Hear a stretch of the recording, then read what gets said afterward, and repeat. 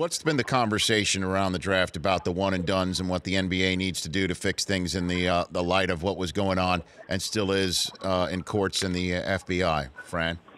Well, it's easy, Rich. Within the next year or two, they're going to do away with one and done, and we're going to get back to where we were when Carmelo and Dwight Howard and some of the other guys went right to the NBA draft. I'm all for it.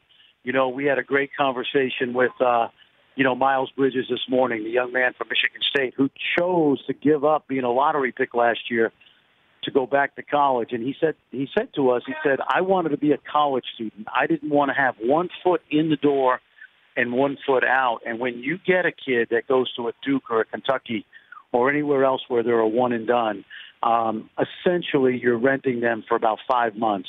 And so now the DeAndre Aytons and the Marvin Bagleys can go right to the NBA out of high school, like the kid at Tampa Catholic who throws 97 miles an hour. You know, he doesn't have to go to Florida State. He can sign with the Cincinnati Reds. And so you're going to see that. The one and done is gone by either 20 or 21.